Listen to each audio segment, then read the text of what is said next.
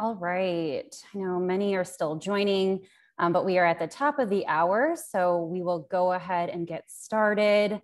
Just want to make sure that we are recording. Okay. Welcome, everyone, and thank you so much for joining today. My name is Bernadette Lim. I am the program manager of the Telehealth Immersion Program, and today I'm joined by my colleagues, Stacy Lloyd, Director of Digital Health, and Michael Tuddy, Group Vice President of Professional Satisfaction and Practice Sustainability. Today is an informational session on the Telehealth Immersion Program, and we are so excited to share with you background information, context on how this program came to be. We will also be covering program logistics, including what the program is and how to get involved. We also will be sharing a unique opportunity for state and specialty societies that might be joining us today to join us as a collaborator. We also will be talking through a grant opportunity as well for those that might be interested. Before getting started, I just wanted to call out the Q&A and chat function at the bottom of your screen. If at any time you have a comment or a question, please feel free to type it down below. This is an information session, so we want to make sure that we answer any and all questions you might have, and we'll reserve time at the end to answer those. This presentation is being recorded and will be made available on our website following today's event. We have a brief disclaimer here that this webinar is for informational purposes only. And with that, I will turn it over to you, Michael, to open today's session with a welcome. Thank you, Bernadette, and welcome everyone.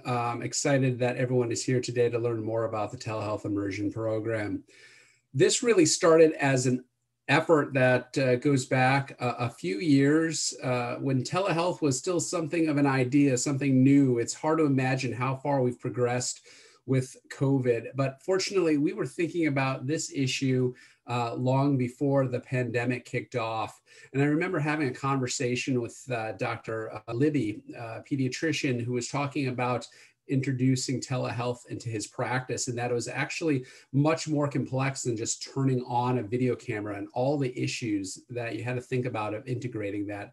So we kicked off with a telehealth initiative, and I'm very grateful for the efforts of the Physicians Foundation with the president, Dr. Price, and the CEO, Bob Seligson, who supported this effort. And then the collaboration of the Texas Medical Association, the Florida Medical Association, the Massachusetts Medical Society. And we recruited practices at the end of 2019, beginning of 2020, to help them through the introduction and implementation of telehealth into their practices. And then in the spring of 2020, COVID happened. And suddenly this topic that was sort of interesting, something you wanted to implement into your practice, became all of the rage, as it was so important to interact with your patients as the pandemic kicked off. And this really exploded, and all that content. We moved all those practices, obviously, to implement telehealth, but we learned a lot. But in a post-pandemic world, telehealth is not going away. It's really going to become an integral part of the practice. So how do we help physicians make sure that it becomes a successful, integrated part of care delivery? And that's why I'm so excited for this program and the continued collaboration with the Physicians Foundation, the Texas Medical Association, Florida Medical Association, and Massachusetts Medical Societies, but also expanding this opportunity across organized medicine so that we can support more physicians across the country. So we're excited to provide more details about this program. Looking forward to collaborating with all of you as we support physicians in integrating telemedicine into their practice. So without further ado, I turn it back to the team to talk about this program we'll be launching. Thank you, Michael. Great opening remarks. And we're also very grateful for your ongoing support of these efforts too. Hi, everyone. Again, my name is Stacy Lloyd. I'm the Director of Digital Health and Operations here at the AMA, and really excited to be kicking this program off today. I'm going to share a little bit more of the why behind the Telehealth Immersion Program before Bernadette dives into some of the details. So Michael had mentioned our telehealth initiative and how we were super well positioned to support the explosion of telehealth at the onset of the pandemic. But the AMA also had many other efforts in development and was able to also quickly pivot to expand resources and support physicians' practices and health systems across the country to implement and use telehealth. These efforts included research, advocacy, being able to leverage our AMA Physician Innovation Network to convene conversations across the country on telehealth, new coding guidance, how to manage chronic disease virtually, and much more. And really all of this amazing work and collaboration across the AMA has allowed us to develop programs like the Telehealth Immersion Program. So as we all know, next slide, please. So as we all know, due to patient safety needs of COVID-19, all of the emergency waivers from a policy perspective happened, and telehealth adoption was able to really accelerate over this last year. Part of our research included a collaboration with the COVID-19 Healthcare Coalition's Telehealth Impact Study, which involved a claims analysis of telehealth utilization in addition to a few other survey efforts. But as you can see here, we saw a huge spike, and then it has leveled off a bit as things have started to open back up. This is just the latest data, but anticipate this being updated as time goes on. And the industry continues to be very interested in how telehealth will continue to be leveraged beyond the pandemic. More patients and physicians than ever before have had an opportunity to use telehealth as a tool for care delivery over the last year. And with that comes a lot of innovative ways telehealth can be used or has been used. And it also provides an opportunity for us to really learn from these experiences. So while maybe you might be asking why we need a telehealth immersion program with so many practices and organizations already using telehealth, many implemented telehealth very quickly and are now interested in optimizing, sustaining, and really expanding those efforts. Next slide. So we also surveyed participants as part of the telehealth initiative last year to better understand what they wanted to continue using telehealth for beyond the pandemic. We gleaned a lot of insights around what was working well through this survey, as well as what physicians wanted to continue to be able to leverage telehealth for, and then future anticipated use. We saw very significant interest in continued use for chronic disease, which is not surprising, but also some acute care, mental behavioral health, and medical management use cases as well. And you'll hear more about this in a few minutes, but this is certainly a reason for why the Telehealth Immersion Program curriculum includes deep dives into clinical focus areas.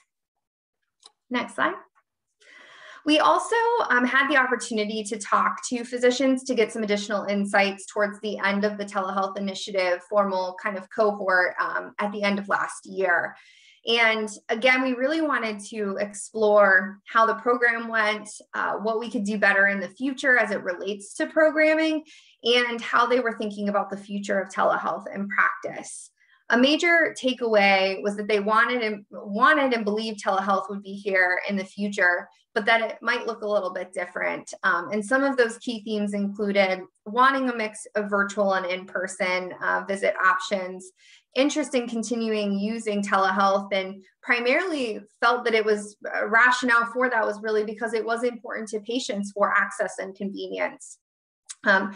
Needing an ongoing path to payment is still critically important. And I'll just, layer in here with the telehealth initiative, having those kind of on the ground, real world stories to draw from really was impactful with a lot of our advocacy efforts last year in terms of getting telehealth coverage and payment for these services. And then they also expressed an interest and need to expand how virtual care is delivered. So really being able to augment those virtual visits, create sustainable workflows and things like that. So with that, we want to ensure that physicians feel empowered and prepared to continue offering telehealth and virtual care now and beyond the pandemic. Really wanting to successfully get to a point of digitally enabled care. And that is why we developed the Telehealth Immersion Program. It really is designed to support the effective optimization and scale of telehealth, and virtual care that works for physicians and patients. So I am excited to hand it over to my colleague Bernadette to walk us through the program in a little bit more detail. Great, thanks, Stacy. So program logistics. First, just wanting to start off with what is the Telehealth Immersion Program? So as Michael alluded to, this program really is building off of the telehealth initiative that the AMA led last year together with the Physicians Foundation. And this program is designed to help guide physicians, practices, health systems, administrative leaders, implement, optimize, sustain, and scale telehealth. So wherever you might be in your telehealth journey, we're hoping that this program can provide you with the support needed to help further your organization's strategies around telehealth. The purpose of this program is to, 1, provide available education on telehealth, 2, build the evidence base supporting telehealth use and providing patient care, and 3, facilitate a network of collaboration and sharing of best practices. From our experiences last year, we know that many practices quickly adopted telehealth within weeks in some cases. And there was a lot of great lessons learned that we hope that this program will provide a network to be able to share that information with one another. In addition to covering the fundamentals of telehealth, this program will also offer deep dives into clinical best practices. We will also talk through integration with other healthcare technologies like remote patient monitoring solutions, the impact of telehealth as it relates to elements of the quadruple aim, and we'll also explore opportunities for virtual care expansion. This program is completely mission driven by the AMA. There are no registration fees or costs to participate. How to participate in the Telehealth Immersion Program. On our registration page, you may notice that we've integrated a variety of learning formats. And I just wanted to take a moment today to talk through each of these different formats so you have a little bit of a sense of what these will entail and what you can expect when participating. The first are webinars, which are, pretty traditional. These are 60-minute, didactic lecture presentations. We invite an expert lecturer to present on a topic, and then we reserve time at the end for some Q&A. The second type of learning format we offer is peer-to-peer sessions. So this really is an interactive session offering deep dives into virtual care use cases. If you're familiar with Project Echo, these sessions are somewhat modeled after that type of virtual experience. And what we do is we first start off with about a 30-minute didactic presentation, again, on a particular topic. And then we invite 2 organizations to present case-based presentations on how it's working in their practice and what they're doing already. And they have an opportunity to interact with several experts, maybe 3 to 5 experts that we invite to just have dialogue and a conversation around some of the innovations that they've already employed or maybe other ideas of what to potentially consider.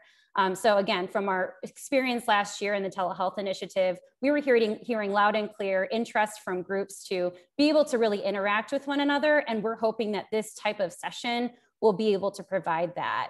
And this is a great opportunity too. If you are an organization interested in participating, please reach out and let us know, and we'd be happy to connect with you. Mini boot camps are more of an intensive session, longer in length. It's a mini conference. And will include a mix of didactic presentation, peer-to-peer sessions, and really also is an opportunity for us to engage all of those that are participating in the program. So you'll have an opportunity to network with one another. We'll facilitate some breakout sessions during those events as well.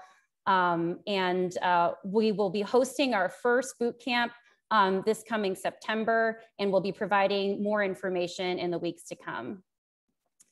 The next virtual session is online discussion. So this is also pretty standard. This is a 10-day asynchronous discussion on a specific topic, and will be hosted on our Physician Innovation Network. The online discussions will typically dovetail a webinar presentation or a peer-to-peer session. and really give you an opportunity to continue the conversation with experts that were participating in that. So maybe you have specific questions. So that'll be a time for that. And then all of these resources that we make available through the program will be available on our website in a comprehensive library. So I'll point that out here in just a minute. But really, if you're interested in navigating the program on your own time, at your own pace, we will have an opportunity for that too. One other way to participate that isn't listed on here that I wanted to make mention of is the survey. So we also plan to administer a survey in the fall and really highly encourage all of you to participate. This really helps us assess telehealth use across county, state, or specialty, and just thank you in advance for your participation in that.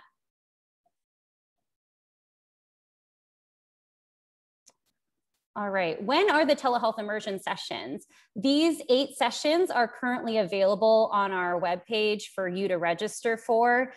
We are all here today on the program introduction webinar, and then have several others coming up, and certainly more sessions coming soon. So the next session after today will be held on May 25th.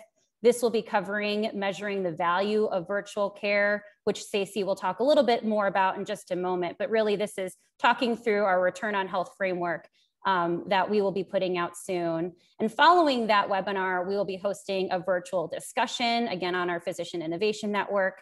And on June 10th will be our first clinical case study. So that peer-to-peer session focused on mental and behavioral health, telehealth. So if you are interested in joining that, we highly encourage you to. That will also be hosted in collaboration with our Improving Health Outcomes Department at the AMA. On June 24th, we will be hosting an event on healthcare technology and the human connection. This will be led by Dr. Adrienne Boise, Chief Experience Officer at the Cleveland Clinic. And following that session on July 15th, we will host another peer-to-peer session, telehealth for hypertension. And again, if you're interested in participating in that, please feel free to reach out. On July 26th, we will be hosting a session in collaboration with the AMA's Continuing Medical Education Department, focused on Telehealth Educators Playbook. This will talk through ways that we could integrate telehealth into the medical education curriculum, as well as ways to engage medical students in the virtual care environment. And on August 10th, we will be hosting a webinar together with the AMA's Center for Health Equity, focused on implementing innovative solutions with an equity lens, and have plans to also open up a virtual discussion following that event as well. And again, as I mentioned earlier, we'll also be hosting a mini boot camp in September, and there certainly will be more programming to come. So please, please, please check back on our website frequently. Here's just a screenshot of where you can locate all of the events to register. So you'll see here on the left, we have a 2021 events tab. That's where you can register for all the events that I just mentioned. And on the right, there's a curriculum guide. This is our library of content that we will make available through the program, as well as all of the program sessions. So again, if you'd like to navigate at your own pace or access these on your own time, this is where you can find that as well. For those of you who might be joining us from a state or specialty society or local society, we have a great opportunity for you to join us as a program collaborator. So really our primary asks as being a collaborator is to, one, promote the Telehealth Immersion Program and events to your members, and also help us assist in administering a survey in the fall to assess telehealth use across the county, state, or specialty. And all of those results would be provided back to you following the survey. If you are interested in getting more involved, we certainly have more opportunities. We're happy to promote any telehealth resources that you might be developing or offering. There's certainly lots of opportunities to engage your members in participating in the Telehealth Immersion Program events, either serving as an expert or presenting case studies at virtual events. We also are happy to recognize you and your collaboration on our program website We're currently building out a tab that will have a list of all of our collaborators, as well as all of the resources that you may be offering. So this is just an opportunity for those that are interested, and I'll include my contact information at the end for you to reach out. We are so excited to be able to share that we already have 20 plus collaborators that have already reached out. These are just some, and we have some that have reached out even since we put together this presentation. So really, really looking forward to working with each and every one of you that are featured here, and are excited for this list to continue to grow. And with that, I will turn it over to Stacy to talk through the Value of Virtual Care framework and the Physicians Foundation grant opportunity. Thank you, Bernadette. And thank you to those organizations that have already signed up to support and collaborate on this program. We're really excited to be able to offer this and also work with everyone that is interested. As Bernadette mentioned, our first official webinar in the immersion program will be on May 25th and focuses on the value of virtual care. In this webinar, you'll get an overview of the AMA's return on health research that is actually launching next week and will be made available externally. So we will be sure to share a link to that report when it is out. This project really aimed to understand how various types of physicians, practices, health systems are currently experiencing and quantifying the value of virtual care, and really does build off the AMA's digital health implementation playbooks by expanding on that content and doing deep dives around and providing specific guidance around how physicians and practices can measure success and make the business case for implementing and scaling digital health solutions, very specifically telehealth, remote patient monitoring, and the like. Additionally, the explosion of telehealth throughout COVID-19 really has exacerbated the need for assessing the impact of telehealth to ensure that access is continued for patients and physicians as it relates to different coverage, payment, and policy decisions, since we still are under the public health emergency. So really, assessing and looking at the impact telehealth is making on various aspects of the quadruple aim, and thinking about patient provider experience, about outcomes, about access, will really be important as we continue to kind of make the case for those things to remain in place. This also tees up an additional opportunity on the next slide. In addition to our collaborator program, the AMA also will be continuing its work alongside the Physicians Foundation, as well as Texas Medical, Florida Medical, and Massachusetts Medical Society with the telehealth initiative.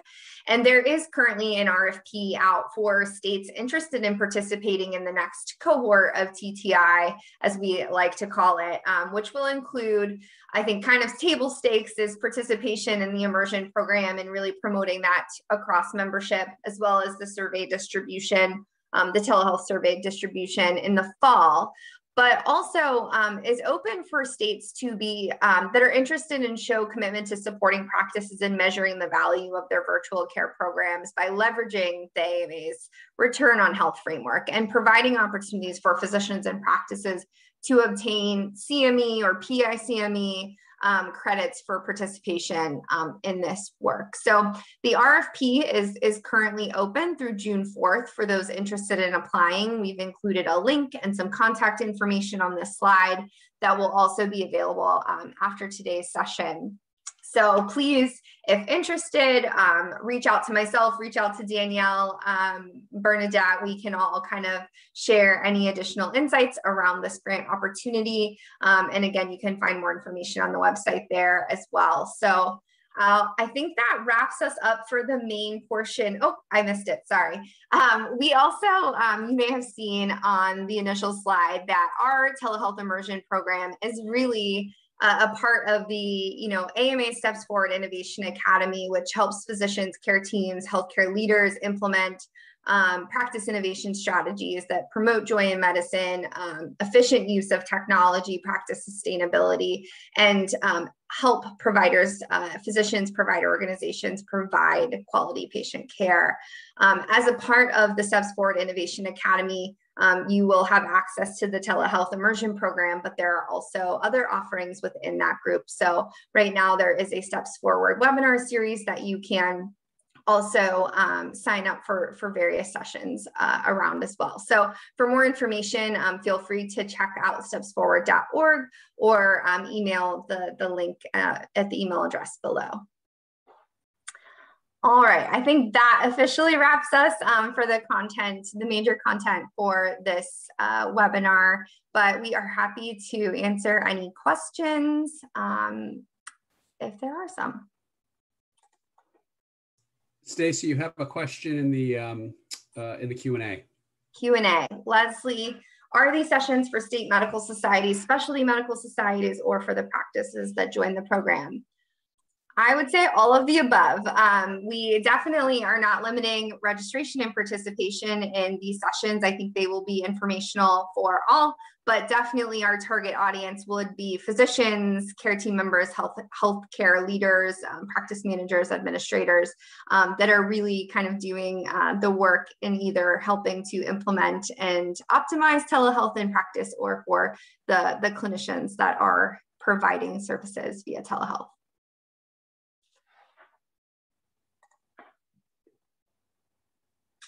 All right. We have some more. Is there any consideration to using this program to help create a telehealth specialty care network? I haven't thought about that quite yet, but happy to have a conversation about that offline and try to understand what that might look like. I think, you know, part of our even our peer-to-peer type sessions, I think, are really to help support and have some of that dialogue in the specialty space. So happy to talk about that and see if there's any opportunity for us to really kind of either co-create content or come together to build something like that in the future.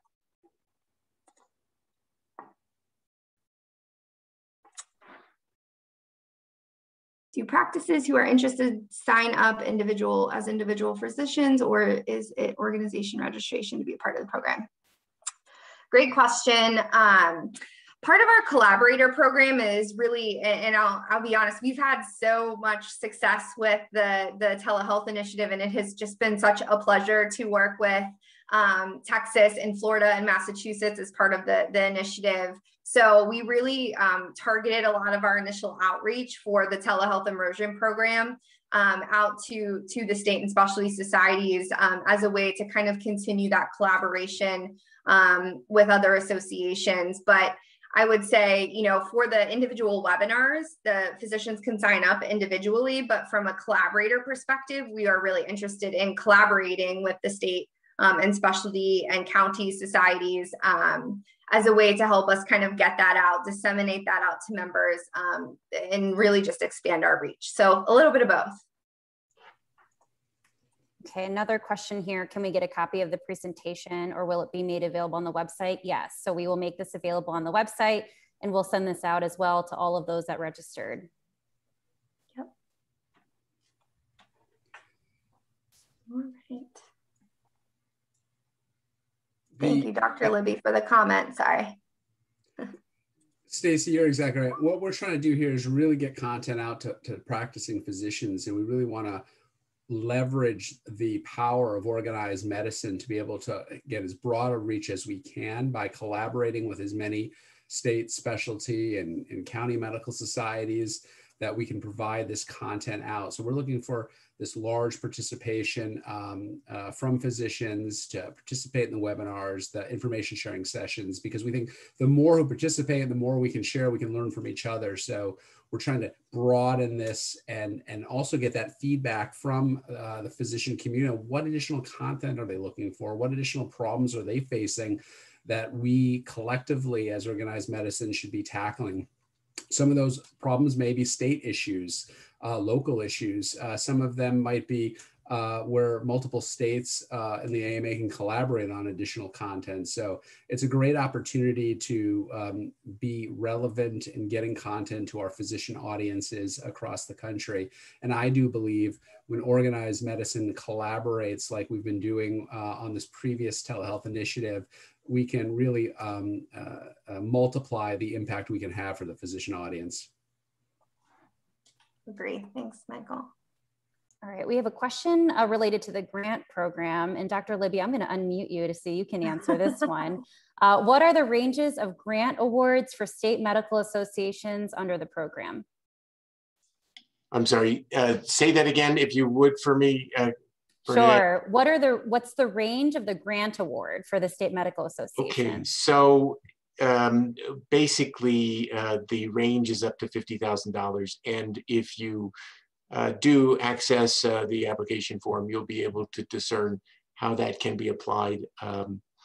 This is really to support staff. We're hoping that most of the organizations do have some, let's say, preparatory resources for their physicians, but this is really to make telemedicine a regular part of physician practice and to be able to capitalize on the moment when people's interest is most significant. Danielle, I also unmuted you. I noticed that you had your hand raised. Is there anything else you wanted to add? Sure. Yeah, I just thought I would chime in that, as Dr. Libby said, it is up to $50,000, and it is for a one-year project period. And happy to connect with folks if they have more questions about it. But in part, it's, as Dr. Libby said, to go towards some staffing support and the time that it would take to coordinate with practices, but also some of that value of telehealth approach that you all talked about earlier. So meant to support the project and the staff time as well. Thanks, Danielle. Thanks, Dr. Libby. Great. Yeah, and I'll just add one more thing. I mean, the biggest thing for us is to help develop the resources for the state orgs, to also help engage them in the way they understand data can be accessed, as well as how practices can start to look at their processes and evaluate how effective telemedicine is for them.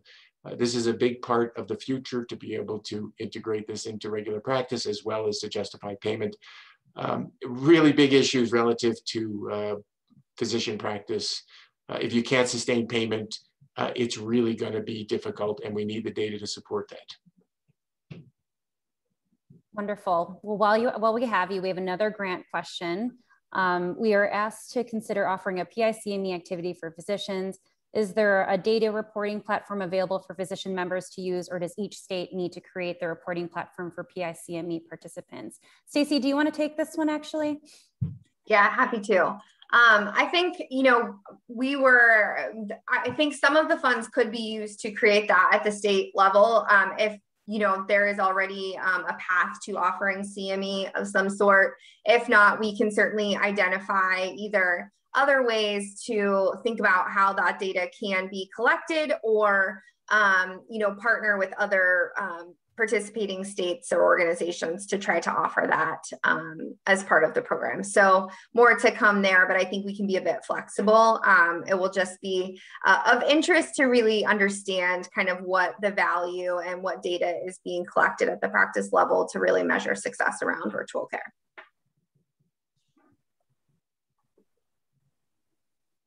All right, any last call for questions?